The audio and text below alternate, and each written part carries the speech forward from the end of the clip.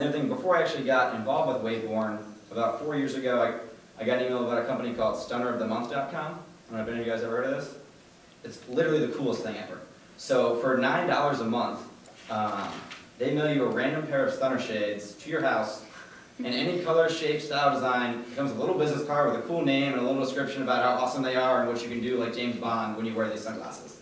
It's phenomenal. That's kind of what ignited my passion for sunglasses, and I was like, $9 a month, it's like Christmas, the 15th of every month, I get this new present. If you notice, that pitch I just gave, I've been giving that pitch for 4 years. Like when I would meet buddies at Frisbee tournaments, I would say, hey, if you love crazy sunglasses, check out this website. I probably have 20 or 30 friends who signed up just because I was so excited about their product and the way they provided it. And like 1 month I got like a slam bracelet that said time to stunt and had a picture of a watch on it. Like that sort of stuff was pretty cool to me.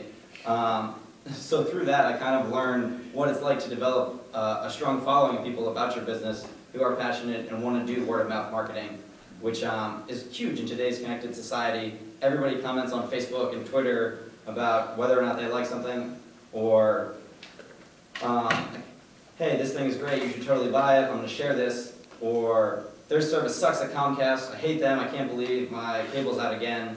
I think everybody knows Comcast sucks. But it's important to understand that instead of spending like $2 million on a commercial at the Super Bowl, all you need to do is get people to use your product, like your product, and then want to tell their friends about your product. Like if this is something when they go to a happy hour or a party or whatever that people are talking about, and this is like one of the first stories they want to share with their friends, and they say, how was your week? Oh, I got this new pair of sunglasses, it's really awesome, let me tell you about it. That's a success.